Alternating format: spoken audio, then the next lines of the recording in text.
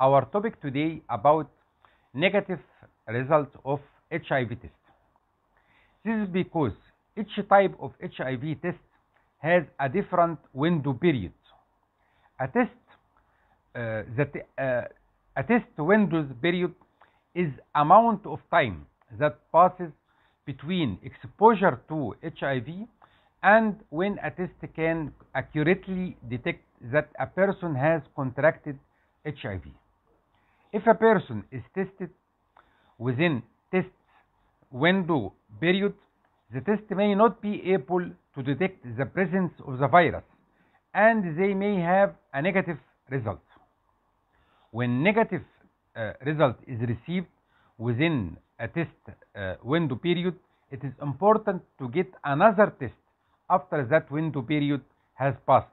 This can help to confirm the negative result. Additionally, HIV exposure is possible during window period. In this situation, HIV testing may not be accurate.